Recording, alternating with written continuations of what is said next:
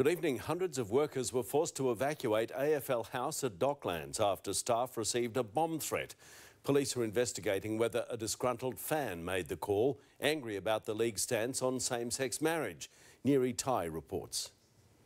A bomb threat sparks the evacuation of AFL House. Basically, the siren went off and we just followed procedure, which was to evacuate the building. Hundreds of workers forced out of the Docklands building after a phone call was received around 11:30 a.m. It was done very cool, calm, collectedly. The AFL were terrific in getting their message out. It comes a day after another message was unveiled, with league headquarters changing its sign to yes in support of same-sex marriage. Do you think this bomb threat was due to the sign being changed? I've got no idea. But by this morning, it was taken down. And why has the sign changed back to AFL today? It was always planned. That was going to be in the statement. It was just for today to make one position, then we move on. But it didn't stop a wave of backlash today. Sources have told Nine News the AFL was inundated with hundreds of calls from angry fans, one of which told the call taker there would be a big explosion within the hour.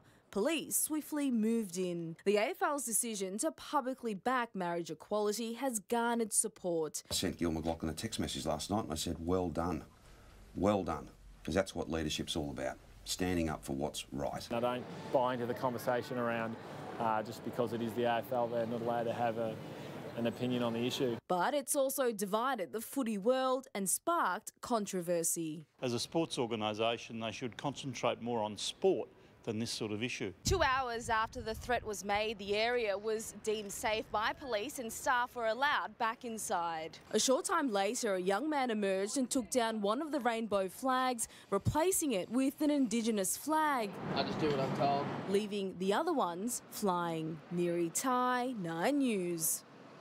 Good evening. Security threats have forced the evacuation of AFL headquarters a day after the league revealed its support for same-sex marriage. It denies it's now backing away from the very public stance, despite a controversial yes sign being removed from the front of AFL House. A threatening phone call forced the evacuation of hundreds of employees from AFL headquarters. Police shut down the entire Docklands street and conducted safety checks while the CEO addressed staff. The security scare came just a day after high-profile players posed for photos with Gil McLachlan in front of a yes sign which replaced the AFL logo. I sent Gil McLachlan a text message last night and I said, well done, because that's what leadership's all about, standing up for what's right. But some members of the football community have slammed the AFL for getting involved. I think it was inappropriate for the AFL to enter into a political dispute. Brent, the son of Hawthorn Hall of Famer Russell Green, wants to be able to marry his male partner. You can't sort of sit on the fence when it comes to this. We are trying to get equality and love for everyone, and staying silent is not enough. His sister Angie concedes their father is a reformed homophobe who now wants his son to have the same rights as everyone else.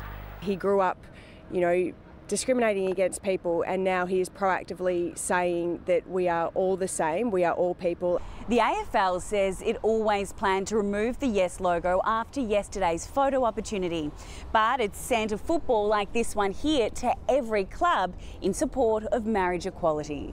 I don't buy into the conversation around just because it is the AFL, they're not allowed to have an opinion on the issue. I think we represent a huge portion of the Australian public. Live now to Emily Angwin at AFL House. And Emily, has the AFL increased security there? Mitch, the AFL released a statement a short time ago saying that it is now a police matter. They've responded and said that the call was a hoax and that they've thanked officers for their support. The AFL is now hoping that the attention can return to the finals this weekend. Mitch? Thanks, Em.